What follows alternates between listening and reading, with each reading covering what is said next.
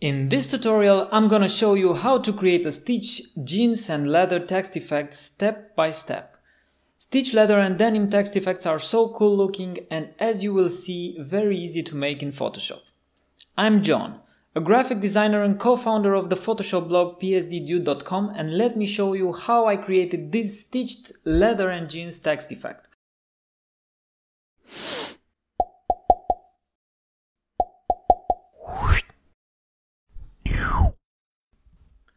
For this tutorial, we are going to use a free online text effect generator called Textturizer.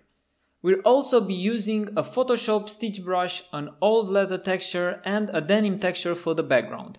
In the description below you will find all the information you need about the resources used. So let's get started. Let's create a new document by going to File, New, and choosing 1200 by 800 pixels for the size and 72 for the DPI resolution. Click OK. And then let's create a layer for the background. To do this, we will click Ctrl Shift and N, and we will create a new layer, name it background, and we will delete the old layer. Now we will place the denim texture in the background. We go to texturesforphotoshop.com and download the jeans texture. I've already downloaded this, so I can simply go in Photoshop and click File, Place, and choose the jeans texture. Now let's resize the denim texture to fit the size of the document. I'm doing this by hitting Ctrl T and then dragging the corners. And now we're going to add the text effect. Let's add a new layer by clicking Ctrl Shift and N, and we'll name this denim text. Now we'll go into the Textturizer online text generator, and as you can see, they have a lot of predefined effects from which you can choose. We're going to choose the one named denim jeans text effect, and we're going to input our own text. I will key in John, but you can use any text, and we'll change the text font to Bungee Inline. And because we don't need the background, we will just switch off the background texture. Now we're going to grab this text by right-clicking and choosing Copy Image, and then we jump back in Photoshop and use Ctrl V to paste the text in the document. Let's remove the black background by using the Magic Wand tool. We click once on the outside, we also click inside the O letter, and now we make the selection of the black area and click Delete to delete it and Ctrl D to deselect. Next, we will add a leather border to our text effect. Let's click on the background layer and click Ctrl Shift and N to create a new layer for the leather border. We'll call it leather text. And now, holding down the Control key, let's click on the thumbnail of the denim text to make a selection. And let's expand this selection by going to Select, Modify and Expand. We'll expand it by 12 pixels and click OK. Now let's fill in this selection by clicking Shift F5 and then OK. It doesn't matter what color you use because we're going to use this as a clipping mask. Now we need to put in our leather texture, and we will go to the Textures for Photoshop website, and I chose this old leather texture which I downloaded. Simply click the download button, and then I placed it in the document by going to File, Place and choosing the leather texture. Now right click on the leather texture layer and choose Create Clipping Mask. Next, we're going to add a few layer styles to our text effect. We will start with the leather layer. Let's add a bevel and emboss, and we're just going to adjust a bit the settings. We will switch the highlight mode to overlay. We will leave the shadow mode to multiply, but make a small adjustment to the opacity. And maybe I'll adjust a bit the depth too. This depends on what kind of effect you want to get, but I want to change the settings so that I make the text pop up a bit. Let me adjust the depth a bit. Okay, and now we'll add a drop shadow. Increase the opacity and click OK. Let's move on to the denim text layer.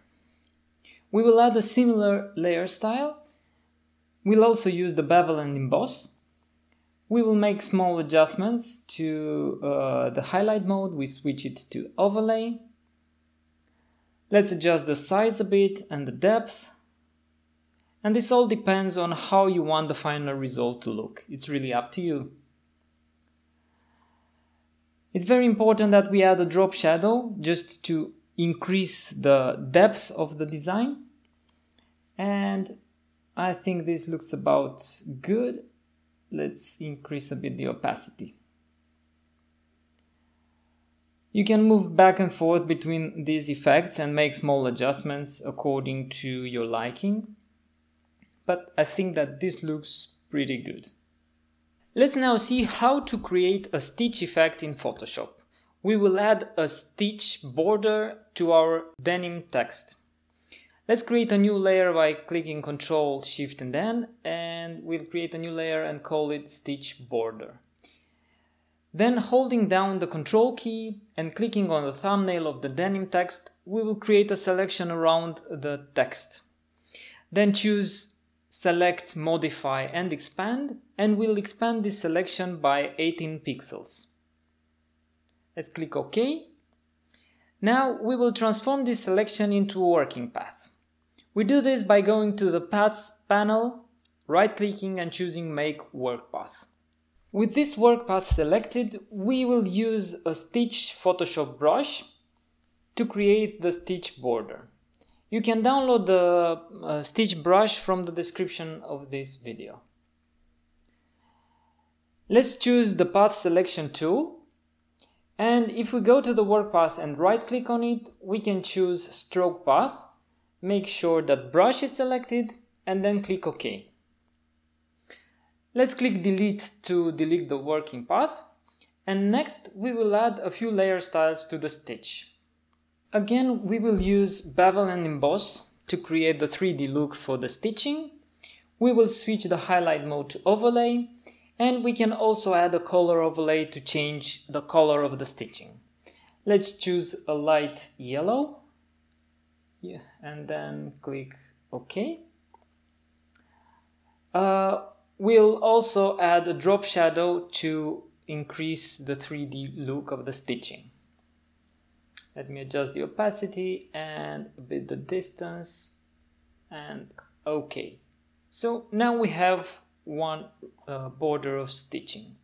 We can repeat the previous step by selecting the text layer, increasing the selection by 25 pixels, and we create the working path, and then again with the path selection tool we choose stroke path and click OK.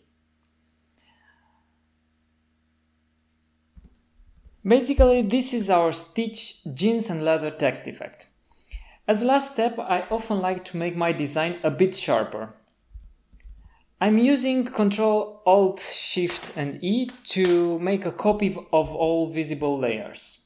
I'll then apply a Highpass filter by going to Filter, Other and Highpass and use 1.5 pixels for the radius.